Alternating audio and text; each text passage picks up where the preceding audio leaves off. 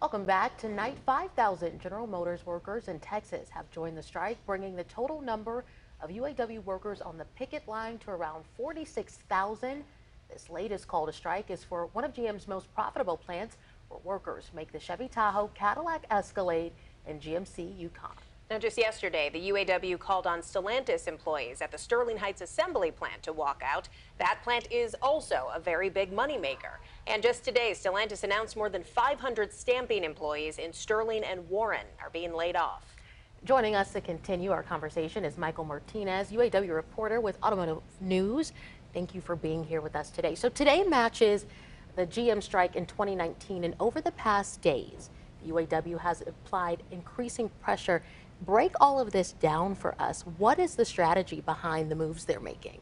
Well, the strike has really entered a new phase, to use UAW President Shawn Fain's terms, over the past couple of weeks. We've seen the automakers sort of coalesce around the same type of offer, around 23% wage gain, some version of a cost of living adjustment, different types of bonuses.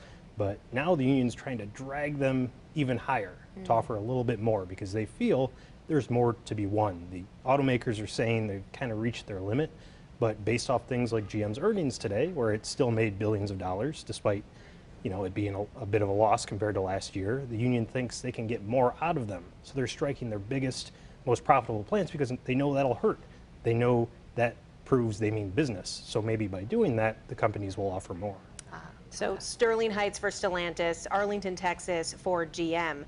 Are the folks at Ford just shaking in their boots tonight? What do you think? I think you would have to be concerned about the Rouge for Ford, the Dearborn truck plant, or the Kansas City assembly plant. Those sites both build the F-150. That's Ford's full-size pickup. Already its Kentucky truck plant went down about a week and a half ago, and that is its most profitable plant. Dearborn will be close behind, and that's something that Shawn Fain's name dropped. He mentioned the Rouge on his Facebook Live appearance last week, so that could be a next target. And Michael, we're 40 days in. Who holds the power here? Is the UAW in the driver's seat? Is it the big three? There's certainly a lot of pressure on the automakers right now. We saw GM say that it's lost $800 million so far, and it's going to lose $200 million more dollars every week. That's probably only going to go up after this Arlington news.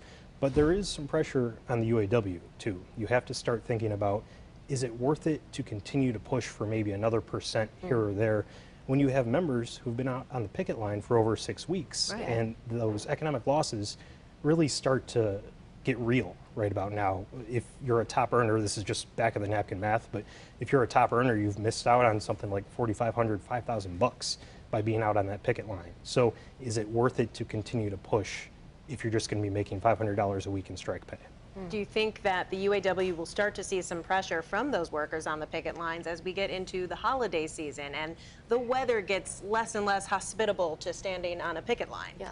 I think so. You've seen the solidarity amongst the union workers really take hold these past few weeks, but recently you're seeing some start to waver a bit. I was out on the picket line last week and they said, hey, maybe let us vote on a deal. We have good offers on the table. By and large, workers still want to hold out, but some are starting to question the strategy, at least a little bit. Yeah. All right, and as we talk about the holiday season and inclement weather, what does the strike fund look like? Can they withstand continuing this strike? For sure. It started off at about $825 million, and this strategy really has been about preserving that strike fund. It's still pretty healthy. We don't know for sure, but there's some third-party analyst reports saying it's still north of $700 million. So at this rate, they could last 30-plus weeks. I don't think it'll last that long, but they could if they needed to. Now, let's say you've been on the picket line the entire time, maybe at the Ford assembly plant here in Wayne. When they do hopefully come to an agreement and get that contract ratified, would they get back pay, or is that something that would also need to be negotiated in the deal? You need to negotiate that, and you could also maybe see a bit of a higher signing bonus too, as a nod from the companies to say, hey, you've been out a while, here's an extra couple thousand. Sure. All right. All right, and what comes next? What do you see happening as we continue with this strike and continue with the back and forth? I think you're going to see back and forth negotiations continue. We know the talks are very active with Stellantis and Ford right now. Same with GM, although they just struck Arlington, but the union's pushing for a little bit more on the raise side than the automakers are willing to give. Somebody's going to have to give here at some point.